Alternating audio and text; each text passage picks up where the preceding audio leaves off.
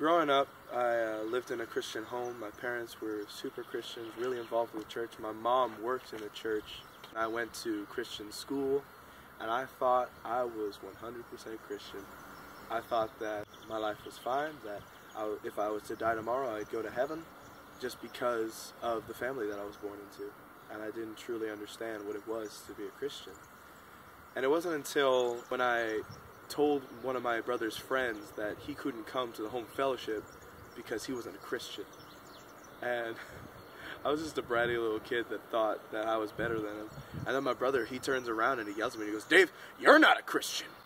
And this just shattered my world. And I remember I ran from his room all the way to my mother, who was on the opposite end of the house, and I just kneeled at my mom and I said, "Mom, Joe just told me I'm not a Christian, and he can't be right? Because, you know, you're Christians, so we're Christians, right?"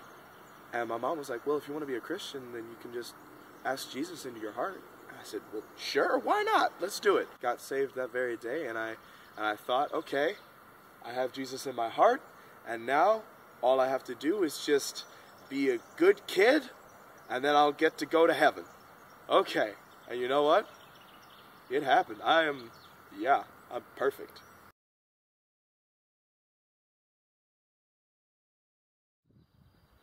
No, yeah, that's a lie. I'm a terrible person.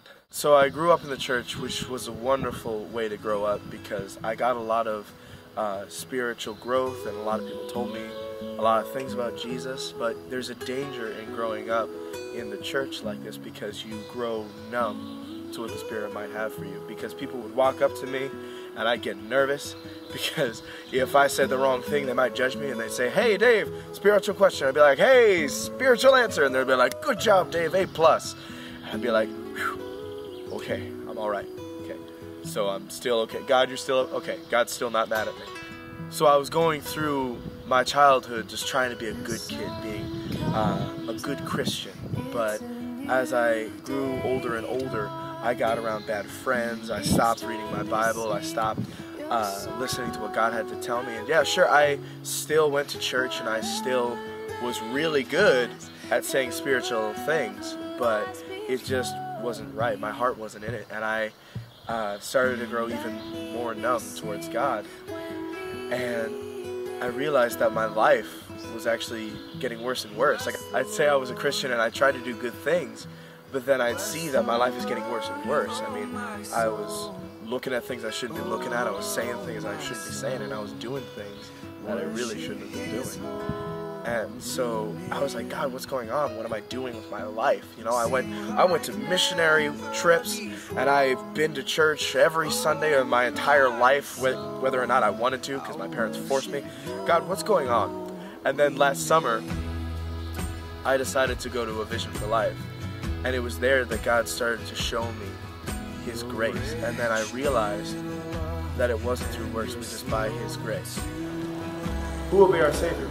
Romans 5:8 tells us that God demonstrated His own love for us, that while we were still sinners, Christ died for us. That means that while He was on the cross, He was thinking about you, He was thinking about me, and He knew that He loved us and He was dying for us so that we could be saved. And because He died on the cross for us, we see His grace as well. Now by grace I mean that God doesn't change. And so when we fail, when we fall, and when we mess up, because we all do, we think that God's mad at us. We think that God's angry at us and that He wants to kill us and punish us. He is just, which means that He wants to punish sin, but He's also love, which means that He sent Jesus on the cross to die for us. And that's what His grace means. He will never stop loving us. And through this grace, we experience a kind of rest, a kind of strength, and peace that we couldn't imagine.